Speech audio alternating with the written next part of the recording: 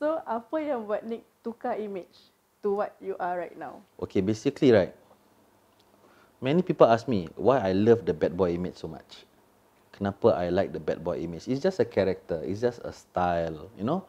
It's just a style. We have many bad boy characters all over the world. We have Johnny Depp, who's such a bad boy. Actually, the truth is, kan, yes, it's true. When I came into industry, I have always loved tattoos since young. I have always loved it. It's for me, it's body art. At the same time, I would not be a hypocrite to say that, you know, coming from gangs, coming from, you know, those in the past, coming from gangs, that having tattoos looks very fierce and very cool lah. But all my tattoos in my body all have meaning. Dia tak ada yang tak ada meaning. I don't do a tattoo just for the sake of looking good. My life story is my body. It reminds me. And dulu I cannot go all out because I still think I want to become an actor. So I need to control what I like. Dulu pun ada, cuma dia tak se-extreme sekarang lah.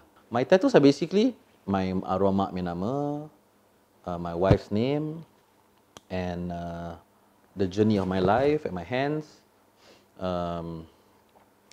It's more of, you know, every morning when I look at the mirror, those things reminds me of who I am. And the image tu kan, dia a bit controversial lah. If you pandang dari sudut of agama, it's wrong lah. But you see, I would say that I was brought up right, you know, that interest in ink. When I feel pain,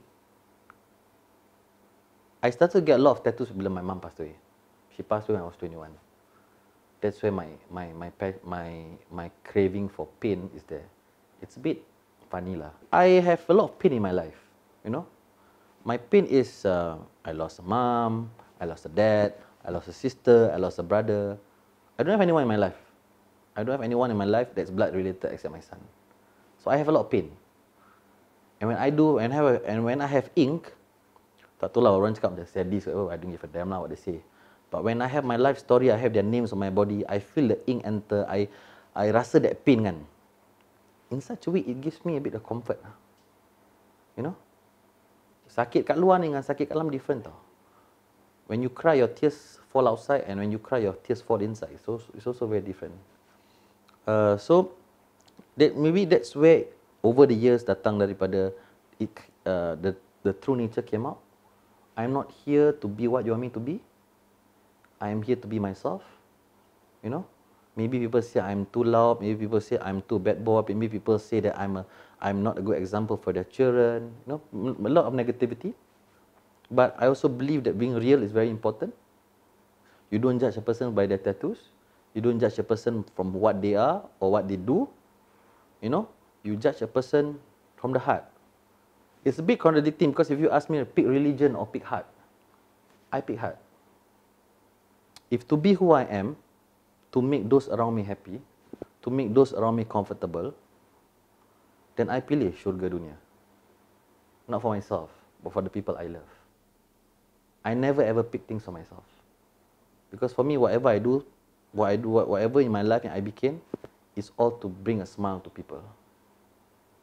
Because to me, how much I'm happy, I'm contented in my life, I have things, you know, I live in London, I drive a sports car, you know, I have a son, you know, I have a business, kedebuk lah, whatever lah. Deep inside, I'm still not happy. Deep inside, I'm still very empty. Why? Because you cannot replace a mother's love, a dad's love, and a brother and sibling's love. It's gone. It's dead. It's buried down. No one can give back. How I get my comfort? For my son, my only bloodline. So that pain too can never be cured. I always tell people, you will not know what's a loss until you feel it. So I decided I need to be true to myself. Because if I keep on thinking about people, I will hilang my jati diri dan I will be aimless. So that's where I came out slowly and people see who is really Nick Mikhail. You know, he is loud, he is noisy, whatever he speaks, he tells the truth. But I believe whatever I speak kan, it's not nonsense, it's factual lah. And whatever image I bring, I tak pernah minta orang follow that image. I tak pernah cakap dengan kids. I tak pernah cakap. You know when kids tell me, Abang Nick punya tattoo cool lah. I always tell them, don't start. If you're clean, if your body is clean, don't start. Because tattoos are not for fun. It's for life tau. Until the day you die, you will bring it with you. It's not a thing yang you can just take a rubber and just erase it, you know. So that bad boy image is actually not a rebellion. That bad boy image is not. It's just who I am, just in the image. Tapi kalau you ask people personally whether I'm a bad boy, so let them who watch this answer what kind of person I am. I just don't like these people. Kenapa I came out for that baru nak start solat tu kan? People was telling me, kau tak solat apa? Apa sebab kau bikin that video? Is it for publicity sake? Banyak orang cakap I did it for publicity sake. But I told them, you see a calling tu, everybody has a calling tau. Everybody akan duduk tiba-tiba yang fikir, can I change? You know? But how many people have tried to do that and they turn back to that bad person who they are? Because they're not ready. So I did it actually to tell people that, you know, people with tattoos yang kena look down kat masjid, people with tattoos yang society look down at them, give them a chance. You know? Someone must say something. Give them a chance. Don't only look at them in such a way yang macam, because I went to jail a while ago and I saw people macam, I was in a cell, I asked this guy, "Lo pasal?" "Oh, I duduk LT2 ah." "Apa cerita?" "Sangkut ah." "Oh, okay." He was in prison for 5 years. And for 5 bloody years, he never take drugs. When he came outside, less than 3 months, he take drugs back. Kat dalam tu boleh tahan tau 5 tahun tak sadar dah. After 3 months, he sadar dah. Why? Come out, tak nak layan kawan-kawan. Society cannot accept them. Syah, dia ni macam ni, macam ni. And kita humans, we need friends, we need people to talk to, we need people to interact. And no one want to interact, people look down at me. Go back to people who do good at me lah, be friends. Then, be friend. It's simple, you campur lawyer, jadi lawyer lah. You campur gangster, jadi gangster. So that's why, for me, it's very, very simple. Why repeat offenders go back and do the same thing? Pasal orang tak ada belonging. Who can accept? Back to dunia seni, definitely orang juga akan tanya kenapa Nick retire atau sepikan diri from dunia seni ni at this age. Where ada orang berlakon sampai dia golden age kan. So Nick decide to actually stop earlier. So kenapa? The reason why I retire, I'm going to answer your question in sequence. Why I retire, why I decided to retire is, truthfully speaking, I am basically sick and tired of our local industry. Sebab I feel that the journey kan is not a long road. The journey is in a circle. Dia akan pusing kat situ je. Kita tak akan keluar. I sat down and I think, right, should I be an actor for life in Singapore? Then facts come to my face, I tengok, and I ask myself, I have a quiz in my mind. Namakan satu pelakon lelaki atau wanita yang daripada income berlakon dia je, ada banglo, ada BM, ada Merc. So I crack my brains. Then I realize tak ada. There isn't anyone who is very well off just from duit berlakon. You see industri kita macam mana tau? Kalau kita nak berlakon, nama kita akan dihantar untuk berlakon. Kalau certain people feel that our name is not right, our name gets dropped. It doesn't matter. Whichever producer wants us. Whichever lah. I know many producers want me. But whenever my name go on top, then it's like, oh no, he's not. It's going to be like, oh, he's not suitable. Or you know, if you must give others a chance. Or dia dah keluar banyak drama. So income tu kan will become very, very, very tedious for an actor in Singapore. Because our opportunities tu is not always there. Stereotyping. Kalau dia berlakon serius, sampai kau mampus lah kau berlakon serius. We cannot have an actor yang boleh berlakon serius, berlakon komedi, boleh berlakon support, apa. You know, journey kita as an actor ni semua dah di set tau. So how to grow? You cannot grow at all. And you cannot grow, you got no jobs. I cannot tell Singapore Powers, I cannot tell my bank loan, this month I cannot pay you because TV never give me job. This is more on the financial side. I took a break on acting from 2010 to 2013 because I went to shipping. My life was great. Money was great. Then 2014, the grease industry crashed. So I left the job. And at the same time, I came back in 2014 with dramas like Kasih Berbisik, like Saga. And that year was a very good year for me. 2014, the industry took very good care of me. I earned quite well. Then it came 2015. The whole year only one drama. And mind you, I just won Best Actor. No? Tak funny ke dalam industri kita ni, kita bila orang yang menang Best Actor akan dapat the most least job? Tanyalah semua yang pernah menang tu. Bila kita menang, we will get the least job. I don't know why. Many actresses complain whenever they won, the journey will be very, very difficult for them. They will get lesser jobs. It's been going on for years. Then I look at Alas Kadi. The only celebrity yang pernah menang Pesta Perdana 3 times in a row is a hat trick now. He brought so much joy to people, to television. He gave ratings to all these producers with their shows. No? What happened to him? Who takes care of him now? Donation? Outside bodies? Mana producer-producer yang dulu dia bikin show hit tu? Would they give up their salaries or their comfortable chair for him? Then, backstabbing of the industry. Oh, the backstabbing of the industry. You know, fans out there, sometimes I kind of pity them. Because people know I'm real. If I don't want to take picture, means I don't want to take picture. If I want to go back, I make sure I go back. You know what goes on in that green room? Or the backstage? After you take picture of a celebrity in Singapore? They will go at the back and say, aku rimas dengan makcik tu. Aku rimas dengan dia ni. Not all lah. Aku rimas lah. And they can go back smiling. That's how fake some of our celebrities. It happens all over the world. The fakeness. Then I look at the industry, I look at the people. Tak kelakar ke? Fans Singapore ada fan club untuk artis Malaysia di Singapore. Fans Singapore boleh sponsor wedding untuk artis Malaysia in Singapore. Fans Malaysia will do so many events for Malaysian artists in Singapore. So apa value you as pelakon Singapore? Apa value you as celebrity Singapore? I don't blame them.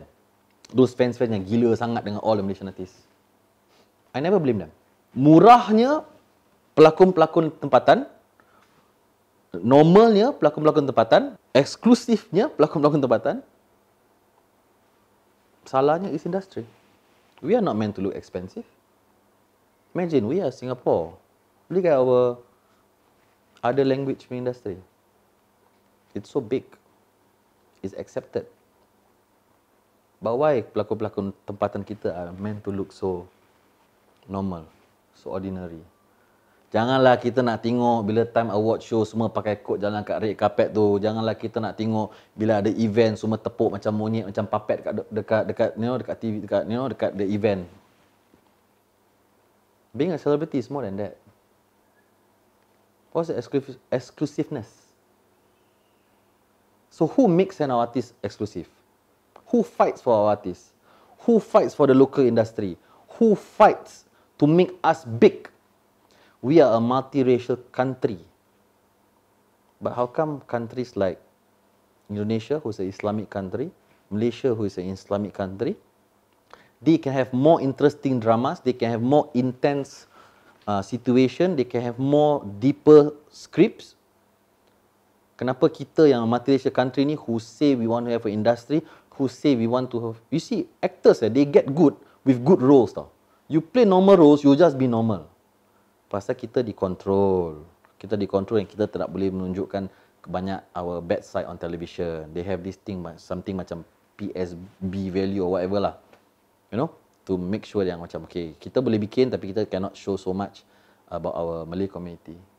You know. So So sekarang daripada industri kan, dah masuk pula politics. Dah masuk pula masuk ada scene, ada some kalau scene tu heavy sangat, nanti ada pula nanti surat ke email daripada some Islamic institution kat Singapore ni to hantam them. So nampak sangat that this is such a messy, a control industry yang our pelakon-pelakon ni tak boleh free. I cannot take this anymore. You nak tengok pembodik-pembodik negara, you nak tengok I call them puppet TV, you just on the television, muka yang selalu tu keluar, itulah puppet. And I'm tired, you know why? Because all this puppet, the orang call me, bro, macam bro, gua belakang lu, bro, blah, blah, blah, blah. I don't need anybody behind my back. Gua pergi perang seorang pun tak apa. Industri kita ni, it is so controversial, it is so funny. Walls can talk. Don't call me bro, tapi kat set, you know, people lancar way about me. Don't call me bro, you know, blah, blah, blah, blah, but people talk about me. Sometimes I sedih. You know, because they are my friends. They are my friends, you know, that I worked with before.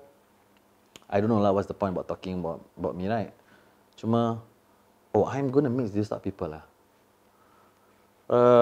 Then there was one time there was a disappointment that, you know, I was offered a role.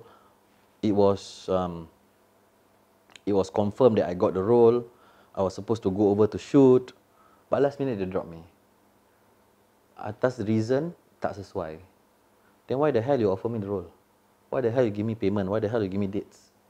So I find out, you know, it was because a particular actress didn't want me to be around. So what's my value as an actor? My dad passed away when I was filming, and the next day I came to shoot. I can think about the industry. Can the industry think about me? It's not my cat die, no. My father died. It's not my cat die, no. My father died.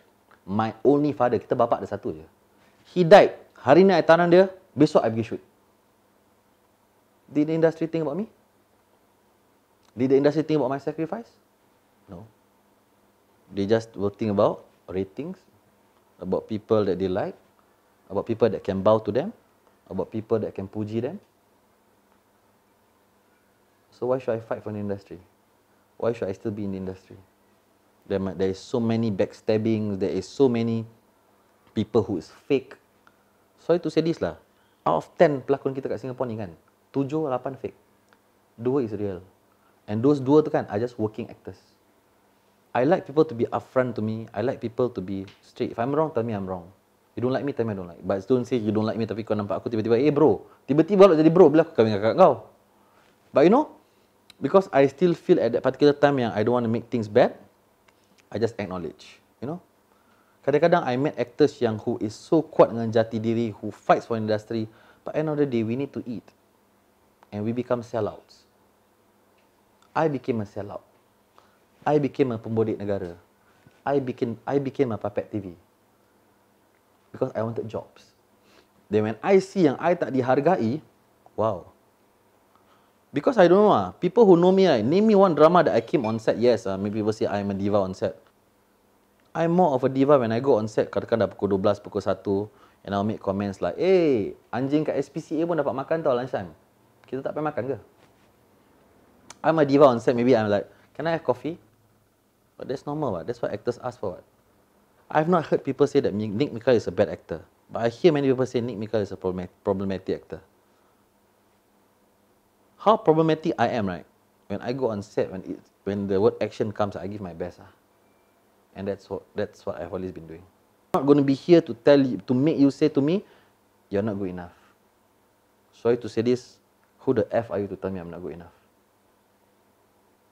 You people are just people, working people, daripada small, korang start, and now you become the decision makers. Do you know what the hardship of an actor? Do you really know how to act? Do you know how to read script? Do you know what we go through? No. Actors who just rely on their income from acting will not live in condominiums, will not drive a sports car or a continental car, will not have very good financial standing, but people who works in that office, people who make the decisions, are the comfortable people.